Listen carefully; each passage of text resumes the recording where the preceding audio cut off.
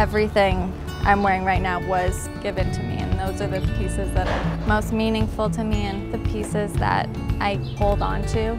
I got this jacket from my godfather when he was in Mexico. He thought of me because it's black and white. That's basically my color palette, but it has cacti and little women walking around, and there's sombreros in the back. This shirt is my grandmother's, and it's an old Yoji shirt. She gives pieces to my mom, or my mom gives pieces to her, and then she gives it to me, so it's just a constant loop between us. These shoes are my mother's old Barney's shoes. These I found in Japan.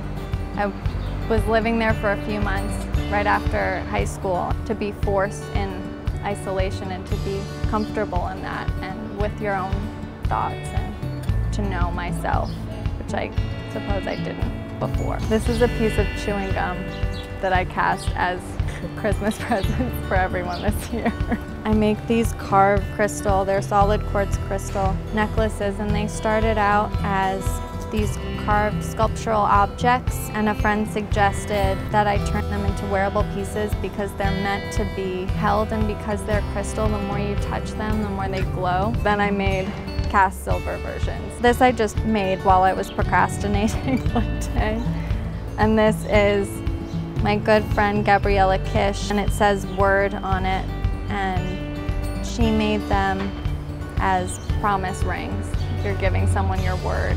Last year I went completely gray, and I was wishing once I turned my hair gray that it would stay that way. It didn't last, and I just let it keep on growing, and it changes every week, and I think it fits me so well, adding a little bit of wildness to my otherwise tame look.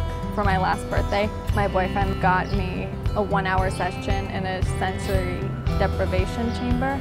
And that was the most terrifying thought to me. You're completely deprived of every sensation. You get comfortable with yourself and silence, and you don't have to fill every void. When they turn the lights on, you feel like you are being reborn.